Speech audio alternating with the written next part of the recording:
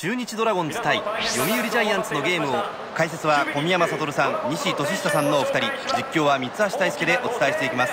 お二人どうぞよろしくお願いします。よろしくどうぞ。西さん、まずはどちらのチームが先制点を取るのか、ここ注目ですよね。そうなんですよね。どうやって突破口を開くのかっていうのは楽しみに見たいと思いますね。そうですね。そのあたりがどういうきっかけで生まれてくるのか注目していきましょう。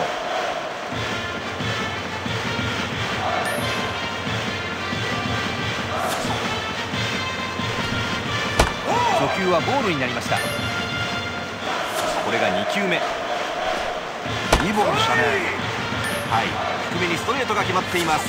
158キロ。低めボール。ボールですか。はい、インコースわずかに外れてボール。次が5球目。打ちました。取りました。アウト、ワンアウト。バッターは2番に入っている山田。沢村、まずは先頭バッターを打ち取っています。打ちました。菊池。アウト、ツーアウト。バッターボックスには3番牧原。ツーアウトランナーありません。初球は際どいところに来ました。ストライクです。スピードボールを持っています。ストレート外れました。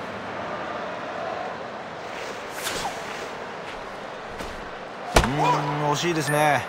はい、低めわずかに外れてボール。打った。ゴロフライはヒットになりそうだ。最後はレフトフライ。掴んでスリーアウトです。さあ、これからジャイアンツが守備につきます。そしてマウンドに上がるのはバッターは大島。相手を0点に抑えて、これから1回の裏に移ります。さあ、初球は何か。インサイド変化球決まっています。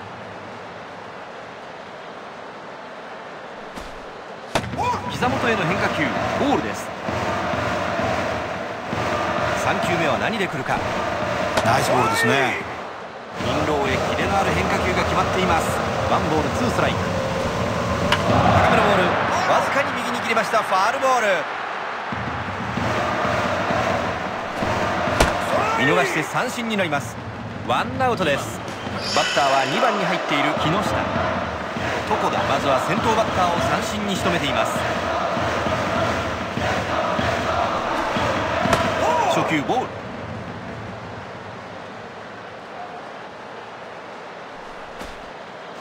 打ちました。牧原。ツーアウトになりました。クリーンナップが登場します。バッターリック。ツーアウトランナーありません。マウンド上、床田。そしてキャッチャーは大城。このバッテリーを高橋、素晴らしい反応を見せた。ご覧いただきましょう。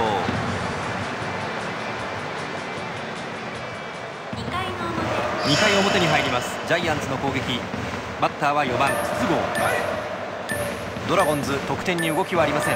0対0で最終回を迎えています。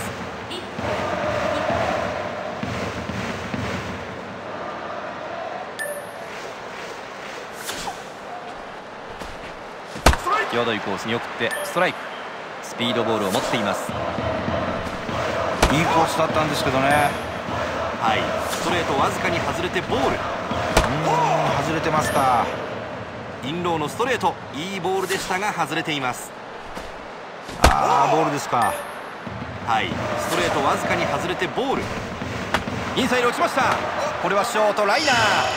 バッターは DH 糸井。沢村、まずは先頭バッターを打ち取っています。初球わずかに外れてボール。スピードボールを持っています。内へのボール外れました。ボール先行です。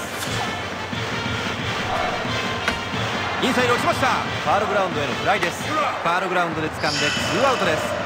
バッターボックス大山。ツーアウトになっています。バッターボックスには代打の外。小宮山さん、ここはしっかり抑えたいですよね。ここは落ち着いて投げてもらいたいですね。そうですね。さあ、改めて集中していきたい場面です。厳しいコースにまず投げ込んでいきました。スピードボールを持っています。いいとこ投げてきますね。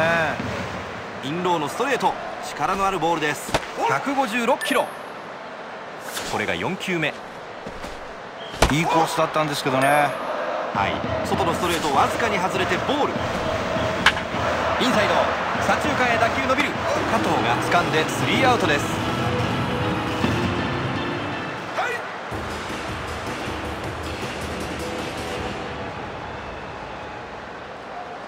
ここでジャイアンツ守備を変えてきました。2回の裏になります。さあドラゴンズ、この回は4番から始まります。吉田が打席に入ります。ドラゴンズ得点に動く変化球、ライト前へ抜けていく。ライト前ヒット。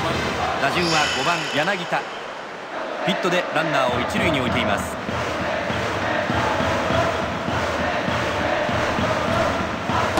初球は内。この打席ゴロを打たすようなボールには気をつけたいですね。なるほど、そうですか。向こうは併殺を狙ってると思いますから、術中にはまらないよう気をつけたいですね。インサイド抜けていった。右中間へのヒット。さあチャンスを広げていきます。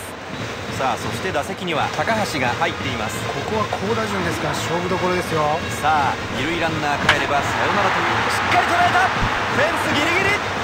ボールはホームイン。決めた。高橋サヨナラのタイムリーヒット。なんという劇的な幕切れ。鮮やかなバッティング。